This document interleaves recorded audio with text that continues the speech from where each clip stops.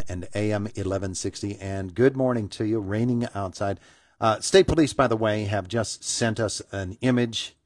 For those of you on Facebook, you could probably see that at a distance. We'll put it up on the website here today of a gentleman who is wanted in connection with a retail theft at the Walmart in White Township on April 18th. So we'll get that posted for you, and you'll have the chance to see if you can't maybe help out State Police in that. But we've got something really fun and important to talk about today, and it's with Deanna Szentmiklosi from Indiana Regional Medical Center. Deanna, I always mess up your last name. I apologize. No, you did well. Thank you.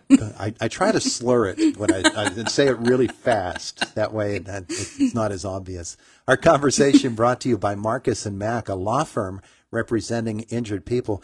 Deanna, there was a report released just yesterday from, I think it was from Wallet Hub or somebody like that, talking about the best states for nursing. I did see that, yeah. And I think Pennsylvania was 19th out of the 50 states, something along those lines. Yeah.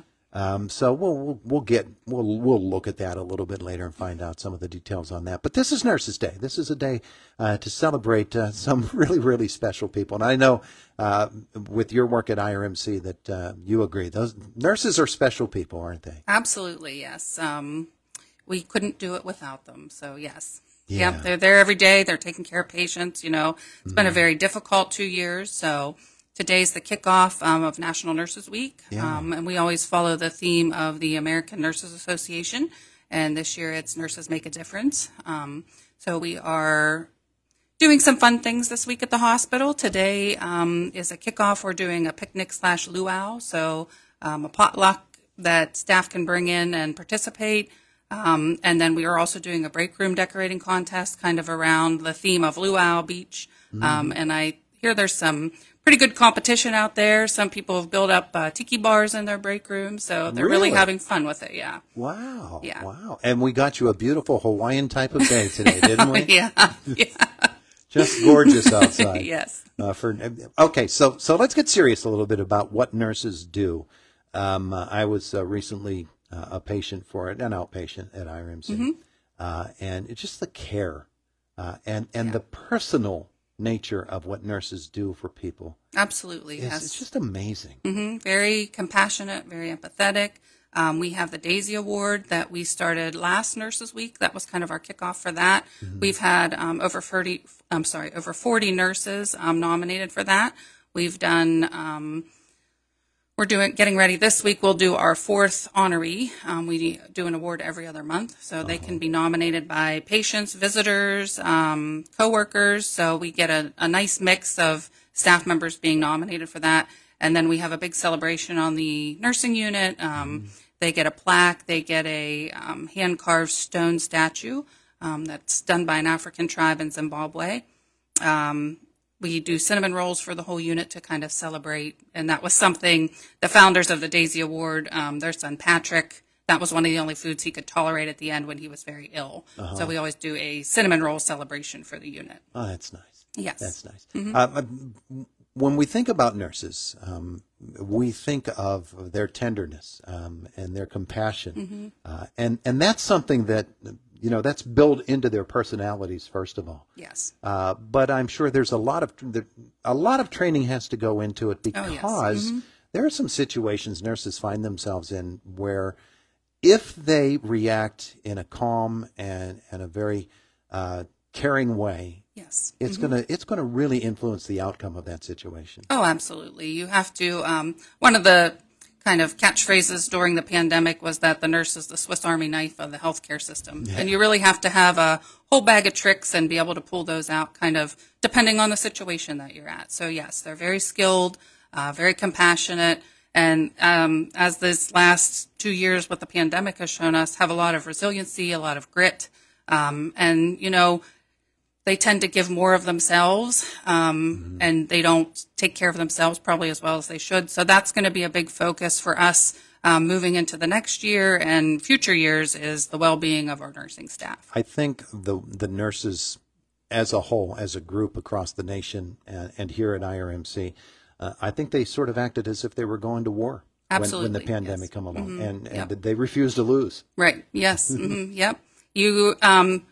even though you're nervous and scared, you are that support person for the family. In the beginning, we didn't have visitors, we didn't have family coming in, so you were that everything for patients, and it was very difficult for staff.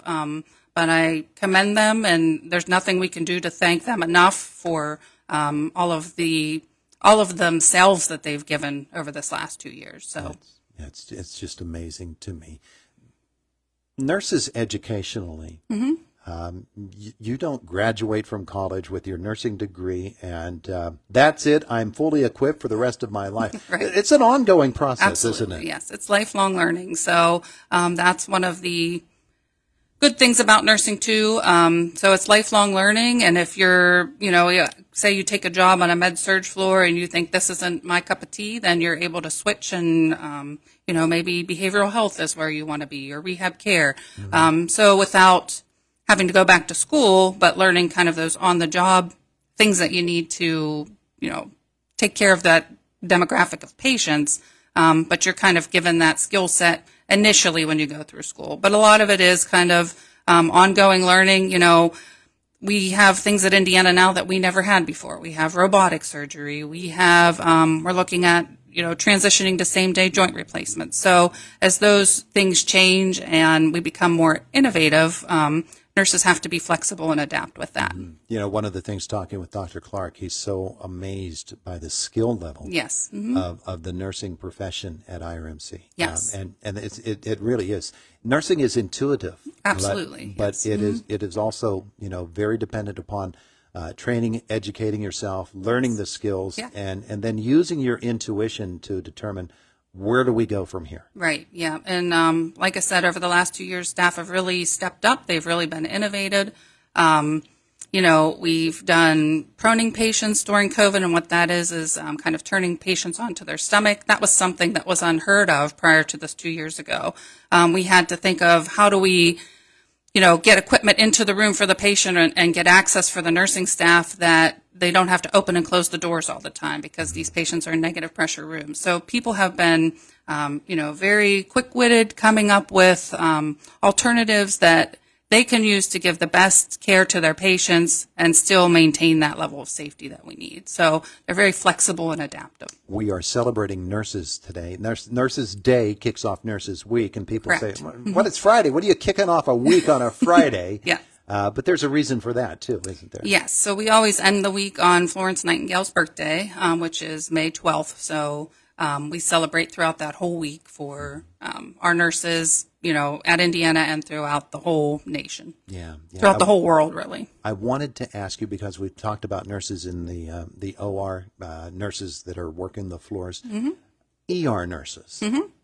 Those people are they're a whole amazing other sort of creature, aren't they? They're just amazing. Yeah, they definitely are, because you never know what's going to roll in the door. It could be a cough or a head cold. It could be a stabbing, a shooting. It could be a child. It could be, an older adult. So you never know what's rolling in the door, and they really have to be quick on their feet and really adjust to any situation that comes in. I'm guessing the ones who draw the night shift are even... they see some things. Let's put it that way. Yes, absolutely. Yeah, especially on those full moons. Sure. Yes. Which, I think that we're coming up on one soon. It feels like we might be. And next Friday is Friday the 13th. Friday the 13th, yes.